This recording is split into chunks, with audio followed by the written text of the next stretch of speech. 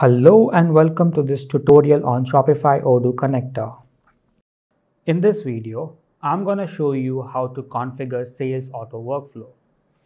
To do that, go to the WooCommerce application, go to Configuration and Sales Auto Workflow. There'll be one workflow created by default. Click on it. Now let's consider two case scenarios. Case scenario 1, where the payment is made while placing the order. The payment method can either be PayPal, credit card, debit card, Stripe payment, or any other payment method.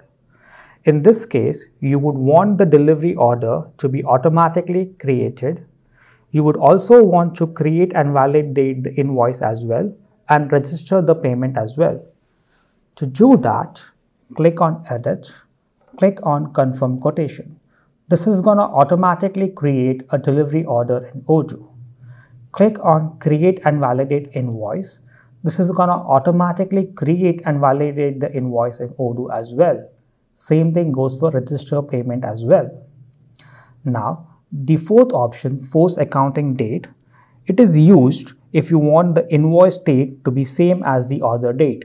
We have other fields as well.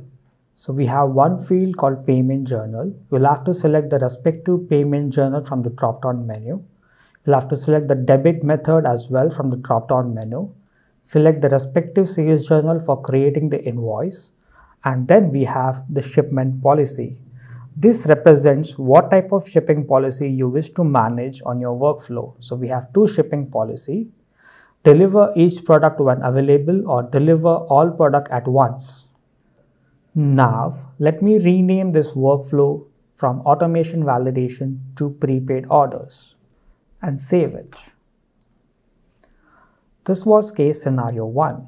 Similarly, you can create multiple workflow as per your requirement. Now, let's consider case scenario 2, where my payment method is either cash on delivery, or check payment, or wire transfer, where the payment is made after the order is delivered. I'm going to give it as postpaid orders.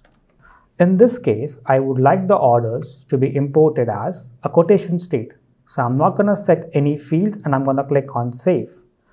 So we have two different workflows. One, where the payment is made for the order when the order is placed, and second, where the payment is made once the order is delivered to the customer.